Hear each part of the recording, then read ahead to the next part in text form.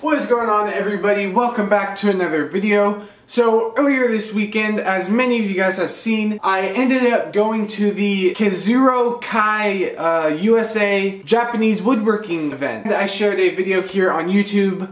I believe that was yesterday. I just took out the camera, I started filming, and I built up a video from that. That video I was so proud of. I thought it turned out really well. From the comments and the responses that you guys have given me, it sounds like many of you guys would have loved to attend it yourselves, and I can do nothing more than agree with you.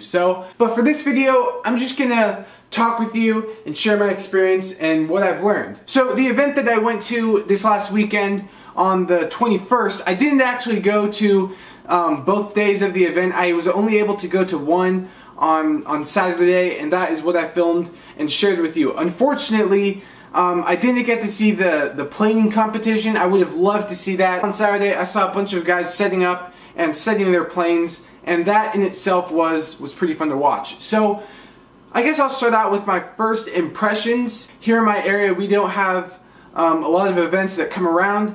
I don't actually live in Oakland, California. I live a few hours away. I don't have a whole lot of experience going to these kind of shows. I went to the Maker Faire back in May, and I went to this one here this last weekend. I do hope to go in the future to some other ones. Maybe eventually I'll fly somewhere or do something like that. My neighborhood and my community, there are a few people who do woodworking, but not a whole lot. So when I first got there, I was just in total shock and total awe of the amount of people that are there to talk about woodworking. It was an amazing feeling walking into this shop. It was one of the members of the club, I think it is, and there's this big huge open shop, and there's this big door, and you walk in, and I just saw maybe 75 or 100 people that were there to learn about Japanese woodworking. Now, I don't have a ton of experience with Japanese woodworking in particular. I have kind of gotten into it over the last couple weeks and the last month or so, you know, buying a couple tools here and there, but I haven't ever actually met someone in person who's had many years of experience in Japanese woodworking. So that was definitely cool to learn from those people and to just watch. I mean, I obviously filmed a lot and shared that in the video. I definitely did talk to a bunch of people, but I just enjoyed watching people. I like people using the planes. I like the people that were cutting or sharpening or doing whatever. Watching them was quite enjoyable. I didn't think that that was going to be the thing that was the most enjoyable to me, but it was. I could sit there and watch these people do their Japanese woodworking for hours. So the things that I got to see were some presentations by a few people, and I also just got to walk around, look at some different joinery. I got to look at a few books. There were some people that actually brought their own tools that you could look at, try out. There was obviously a lot of stuff for sale. I actually, believe it or not, I went through the whole day without buying something. I know some of you are probably like, oh Wesley, at these events you have to buy. You have to, because there's nowhere else you can get it. That's not necessarily true. You can find the same stuff. It's just a little bit harder to do that online and trying to communicate with someone. The stuff that they had there was so incredibly expensive. I was completely shocked at the pricing for their kind of stuff. After learning about it and talking with the people who are actually selling the tools, you can totally justify that price of thousands of dollars for a set of chisels or a saw or a blade or whatever. Most of the tools that we see regularly come from Home Depot or a home improvement store. I know many of us obviously shop online like Amazon and stuff like that, but to see the tool in person and to know that someone actually made it with their hands and put in hours of work, it was just an amazing thing to witness, and people were in fact buying those tools. It was shocking to see the amount of people who are so serious about woodworking that they spend that kind of money on it. Now, if I had all the money in the world, I would definitely buy those tools. They are excellent quality. I got to use a few actually. I got to use a chisel and Ryoba Saw, I think is what it's called. The thing I liked about this event in particular is that there was a schedule, but there was also just some free time and some time set aside where you can just go and watch or learn or talk to other people. And that was something that I really liked about this event in particular, where there's not just a set schedule and you go, but you're able to actually walk around, you can talk with someone. If you have a question, you know, you can easily just go up to one of these guys or girls and learn from them and improve your woodworking and maybe inform them on something that they didn't know. I was also trying to film and learn at the same time, so it was a little bit difficult to do both. But one thing that I picked up on that was so interesting is he was talking about roughing down a piece of wood from a rough board cut off from a tree and milled to a board that you can actually use to do joinery and put into a piece of furniture. That process of going from rough milled to a piece of wood that's ready for joinery is, there's a lot of stuff that happens in between that most of us take for granted because we have all the power tools to cut, plane, joint those pieces, and it takes a fraction of the time that someone who does it with hand tools, it takes a while. That's how I started out with a lot of my Western planes. I had to mill down those pieces myself, and it was hard. It truly was hard, and it will give you some Popeye arms, I'll tell you that. He talked a lot about the characteristics of wood, but the science behind end grain or side grain or different bevel angles or all that kind of stuff. Some people really enjoy that. Some people could find it the most boring thing ever. So the thing that he explained so well kind of have got my brain wrapped around this, and that is specifically with Japanese hand planes. Let's say, for example, the bevel angle of that plane is 28 degrees.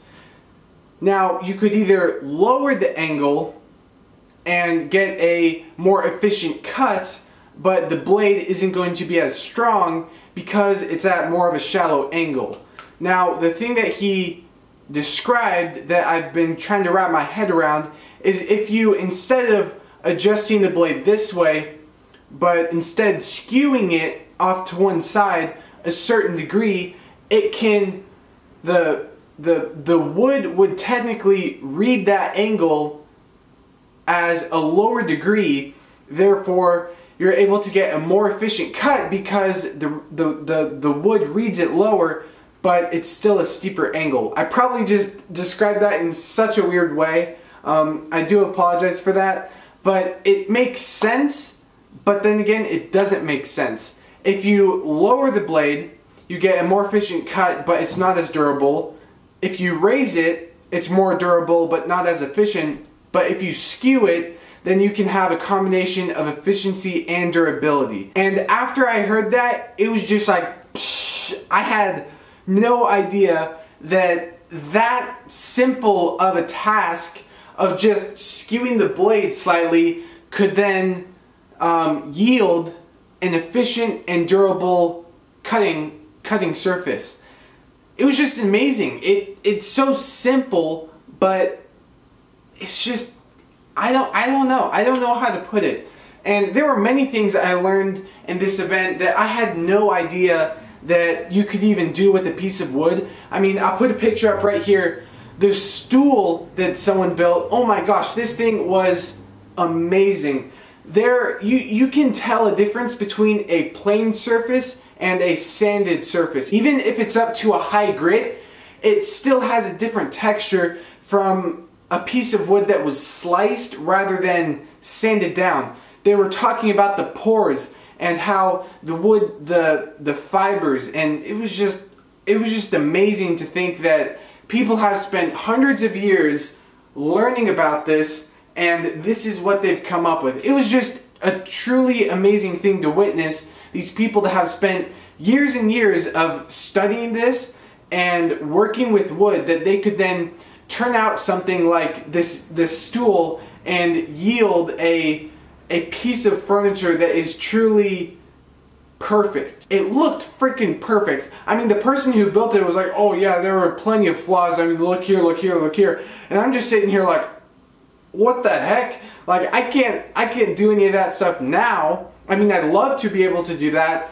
but it was just an amazing thing to witness and to look and to touch these pieces of furniture that come from masters, really. So this was kind of like my story, my rant, my explanation, my sharing with you of my experience at the Kazurokai USA 2017 event. I really do hope I said that right. Is it Kazurokai? There are so many different words in the Japanese language that I have no idea how to say. I'm probably butchering it, and I have no idea. And I'm sitting here with the camera telling you. Anyway, so that was my explanation. I really do hope some of you, maybe it's just one of you, got enjoyment out of this.